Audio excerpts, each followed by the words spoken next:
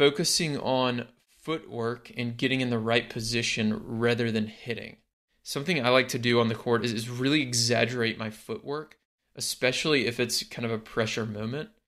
Um, and that helps me get in the right position. And typically, 9 times out of 10, if I'm in the right position to hit the ball, I can hit a good shot.